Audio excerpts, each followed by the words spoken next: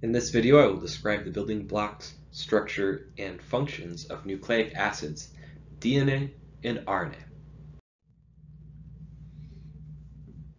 Nucleic acids are polymers made of monomers called nucleotides. In the illustration on the left here, we can see the basic structure of a nucleotide that has a phosphate region, a pentose sugar, and a nitrogenous base. Those three regions are all part of the one monomer of a nucleotide. Now there are different nucleotides depending upon either the nitrogenous base structure or the sugar structure, but the phosphate is not variable between the different nucleotides. Nucleotides are joined together by dehydration synthesis between the phosphate and sugar unit, forming the long polymers known as nucleic acids. The major nucleic acids are DNA and RNA, and one of the major differences between DNA and RNA has to do with the chemical structure of the sugar region of the nucleotide.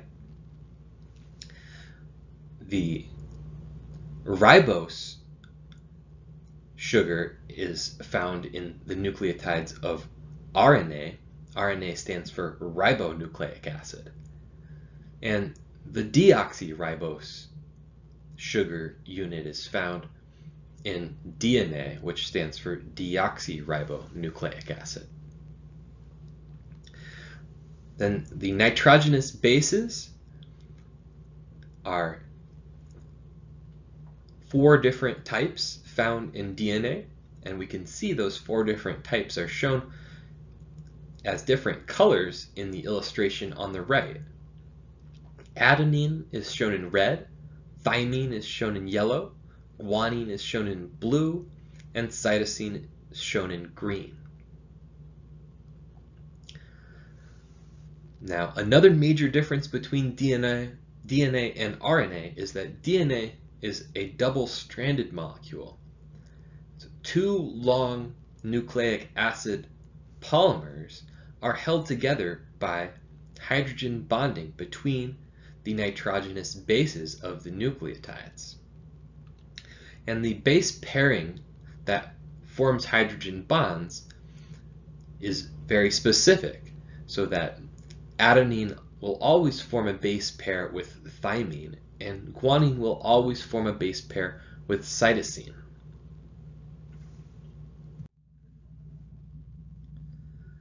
So here we can see the structure of the 5 different nitrogenous bases that are found in nucleic acid nucleotides.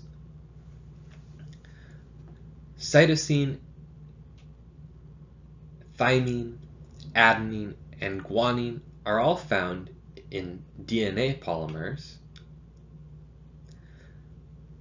In RNA, there is no thymine, but instead uracil will take the place of thymine. The other major difference we can see illustrated here is the structure of the deoxyribose found in the nucleotides of DNA and ribose found in the nucleotides of RNA. DNA functions as the molecule that stores genetic instructions in the nucleus within animal cells. The genetic instructions are the sequence of the nucleotides within the DNA polymer. This information can be read by proteins that will then make RNA. The process of reading DNA to make RNA is known as transcription, and then the genetic message in RNA can then be used in order to make proteins.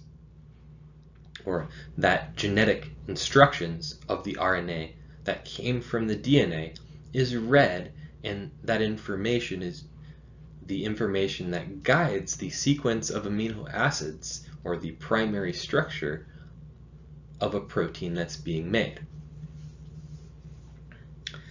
So here we can see the structure of DNA has a double helix structure where there are two DNA polymers held together by hydrogen bonding between complementary base pairs, where thymine will form 2 hydrogen bonds with adenine, guanine will form 3 hydrogen bonds with cytosine, and because A, or adenine, always forms a base pair with T, or thymine, and C, cytosine, always forms a base pair with G, guanine, having just one polymer, just one strand of the DNA double helix, contains all of the genetic instructions. All of the same information is found on just one strand, and the second strand is essentially a copy of that information. During DNA replication to prepare for cell division, one strand of DNA will serve as the template for the synthesis of a new DNA strand, so that each of the daughter cells will inherit a complete copy of the genetic instructions. So having the double-stranded structure of DNA enables this mechanism of DNA replication to enable cell division. This structure also helps to stabilize the DNA's double helical structure, as well as the deoxyribose is just a more stable chemical structure compared to RNA, and it's good to have a very stable structure to store our genetic instructions, because anything that disrupts the structure of our DNA can be a mutation that could lead to a change in proteins that are produced and ultimately disrupt the functions of the cell. Not all nucleotides are used to make the nucleic acid polymers. Some nucleotides have distinct functions. Here's an example of adenine, where the basic structure of the nucleotide has extra phosphate groups attached. These phosphate groups that are linked together are held together by very high energy bonds. This is because each of the phosphate groups has a negative charge, and the negative charges repel one another. This is analogous to a spring that has been tightly compressed. When the pressure is released, a large amount of energy can be released as the spring uncoils, or in this case, as the high energy bond between the phosphates is broken, a large amount of energy is released. So the chemical structure that we see here, commonly just abbreviated ATP, the full name adenosine triphosphate, and ATP has 3 phosphates. If one phosphate is released, then ATP is converted to ADP, adenosine diphosphate. One more phosphate could be released, and ADP would be converted to AMP, or adenosine monophosphate. Another example of a nucleotide that doesn't form nucleic acids but has an important function in metabolism is NAD.